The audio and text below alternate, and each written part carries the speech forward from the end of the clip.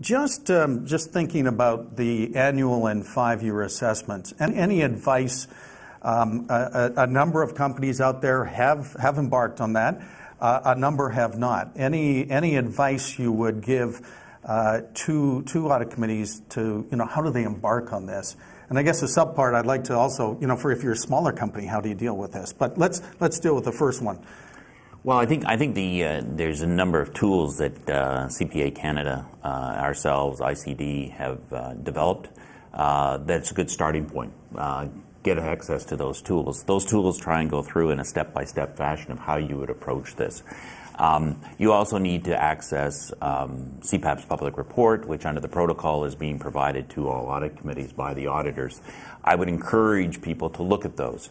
The findings that we have there, to have the dialogue with the auditors in terms of things like professional skepticism is something that we are very concerned about, the lack of that in a number of audits. You could ask your auditor to demonstrate or discuss around the risks that you've identified, as Jim's talked about in the audit plan. How did you demonstrate professional skepticism? What did you challenge in terms of management? And this isn't a challenge in terms of directly challenging an assumption or assertion, but really, did you come at it in a different fashion and come up with the same conclusion within a reasonable period or reasonable spectrum of reasonableness? So I think you can do a number of things. We have been working with a number of firms that have embarked on this. There is a fair amount of work to do. I think the tools that we provided are scalable for a smaller entity. So I think you need to think about that. For a large entity, after the work is done, we're estimating that it's probably an hour of meeting time to go through an annual review. It's probably 2 hours of meeting time for a comprehensive review every 5 years. There is a lot of work that leads up to that. We appreciate that. But I think it is scalable. And, if you scale that down to a $50 million market cap organization, maybe that's an hour of meeting time in terms of the 5-year comprehensive review. So I don't think we're asking, we do recognize that audit committee agendas are jam-packed. They don't have a lot of time, but I think this is something that's really worthwhile doing. Patricia, your thoughts on this? I guess from the scalability, I would say, if you're looking at smaller firms, is looking at the whole program and the tools, and I guess deciding with the management, with the auditors, with the board in terms of touching on certain topics of first year, second year, third year, and there's no expectation that everything can be done at the same time, and trying to identify the key elements and have a wholesome program that's feasible for probably the next 2-3 years. That would be, I guess, my takeaway in terms of how applicable it is for medium type of enterprises that don't want to entertain the 1 or 2 hours extra. It's always a burden for a lot. It has to be done, but there's a lot of skepticism when you try and implement it. So if you have something that's a little more expandable, reasonable and acceptable, I think it makes for a worthwhile exercise. It is, and we've been through at our firm annual and a 5-year. And by the way, there is considerable work if you do a good 5 years. So it does take time and effort. The interesting thing is how to scale it. And Jim, you dealt with smaller cap. Like how do you make it real in a small cap world? Well, I think the key here is that you've got to embrace both management, the auditors, and the audit committee, as you got to embrace the concept of continual improvement. It's got to be a continual improvement exercise. This is not a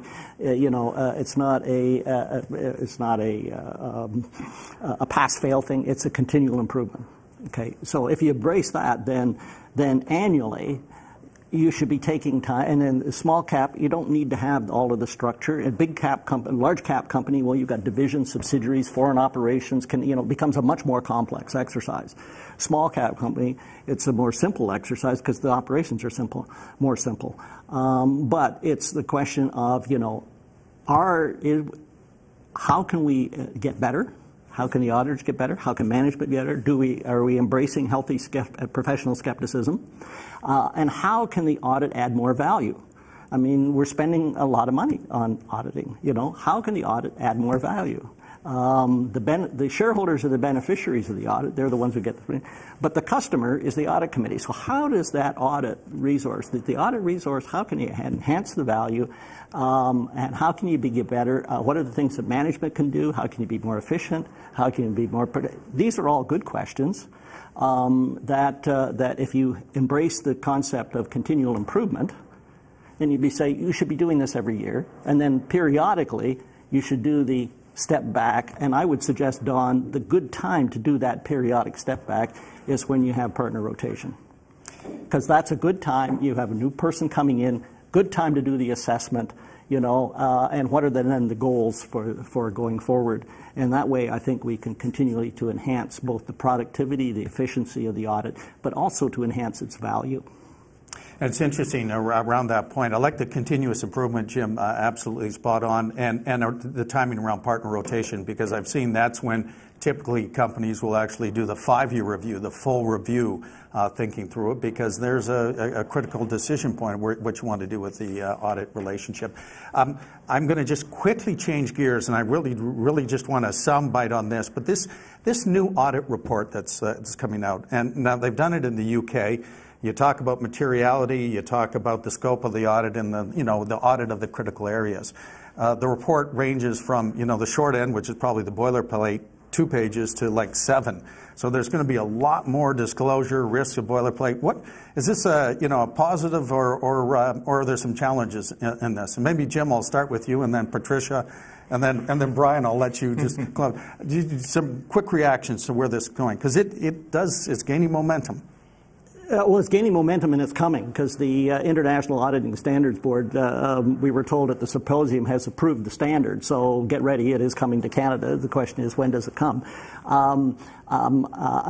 We had a great presentation at the symposium from the UK, who early adopted this. And I must admit, Don, I came to the symposium.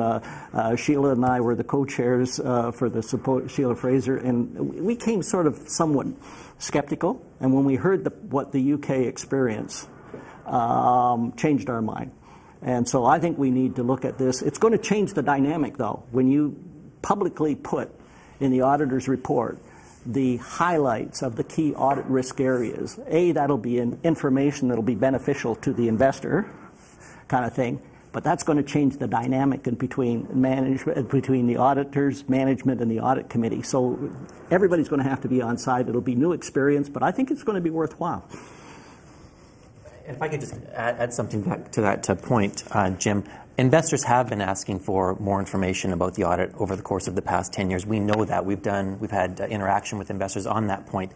I think this is a positive trend. I think the question in my mind is, what type of entities should produce this information for what type of investors? Is this something for all types of companies? The larger ones, the more sophisticated investors, I think will benefit. But there's a lot of small cap companies out there, and will the investors really need to have a lot of this information? It's a question in my mind. I'm not sure. Yeah, I think there'll be a lot of discussion and debate. I actually saw something from the UK director talking about it, and they were talking about the simplification process and clutter. And so they talked about it in terms of clutter, potentially. So there's a lot of trade-offs in terms of cost benefits. But as Jim points out, this is coming, so be ready and be thinking about the implications in terms of the changed dynamics in the boardroom as well.